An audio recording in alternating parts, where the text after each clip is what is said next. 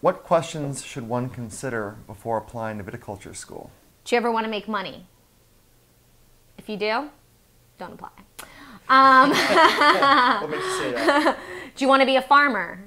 If not, don't apply. You know, it's like everyone has this romanticized idea about wine, but actually being a winemaker or having a wine farm, it's, you know, there are lovely aspects. If you go to visit any wine farm, you will probably have the most romantic, wonderful day of your life, drinking wine in the vineyards. And I mean, who doesn't love wine? People have this romanticized idea about wine, and I love wine, but viticulture at heart, you're basically a glorified farmer, as well as a scientist, because making wine is a bit of a science, and it's very, very, very, very difficult to make money in the industry, especially even if you have your own vineyard or you have your own label or you're a winemaker.